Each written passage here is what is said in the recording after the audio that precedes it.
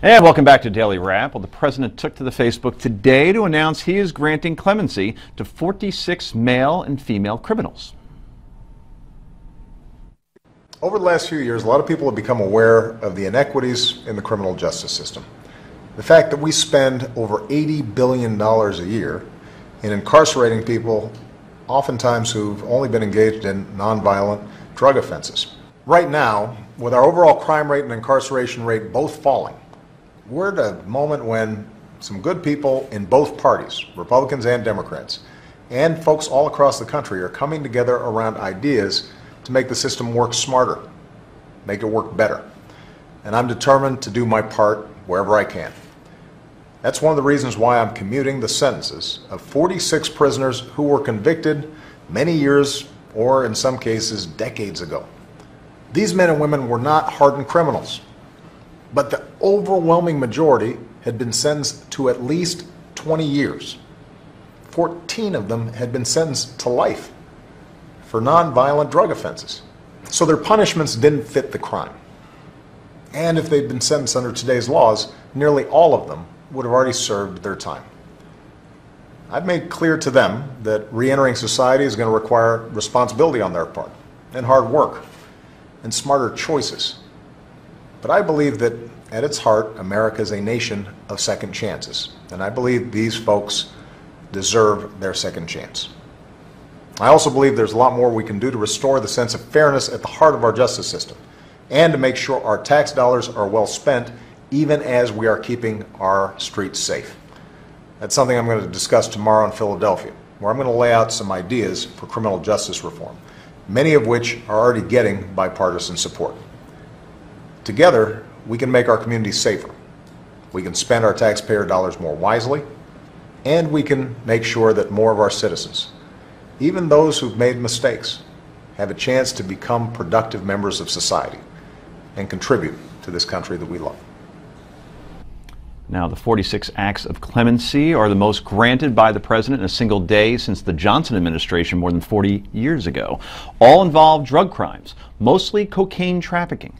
Some, our own Steve Malzberg, has said this will open the door to hundreds, if not thousands, being released. Do you agree, Unger? I'd love to know how this opens the door to anybody else being released. Everybody who didn't get a grant of clemency is serving their time, and I can't imagine what's going to change that. But that said, I can't imagine that anybody, no matter how much you dislike President Obama, can have a problem with this. As he said, these are people, some of these people are serving life terms for nonviolent crimes. Many of these people under today's sentencing requirements would have been long out of jail.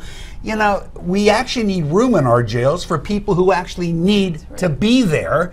This is silly. It's about time somebody acted like a grown-up. I hope that judges around the country will start to follow suit, but it's not going to affect the other people currently serving. Hanson, we pride ourselves on not being an echo chamber on this show. I have a feeling we're going down that road.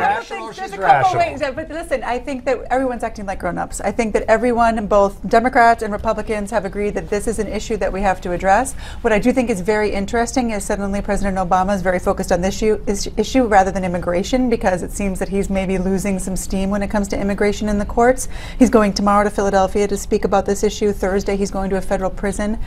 That maybe give me some pause as far as, is that what he should be spending his time doing? He's focused on a lot of issues other than immigration. Why would you pick on him for I'm not picking on him. I'm just simply saying that his focus has suddenly really changed. Oh yeah, I mean, as far as his legacy, this is a new part of his legacy that has not been part of his legacy thus far. I don't disagree. I think it's much better than what he wants to do with immigration. All right, Hirschfield, quickly. Look, sentencing is a train wreck in this country. We've got people who commit murder who spend 16 years in prison, and people who buy too much dope and they spend the rest of their lives in prison. It's nuts.